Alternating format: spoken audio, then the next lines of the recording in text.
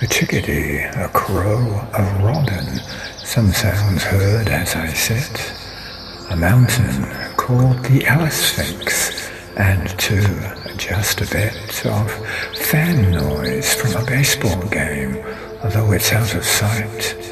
A barking dog who wants to play in summer's evening light.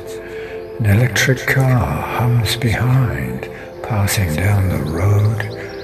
In between two rivers, this is my sensory load.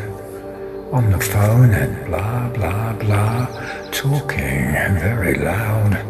A woman seems indifferent, as if in a crowd.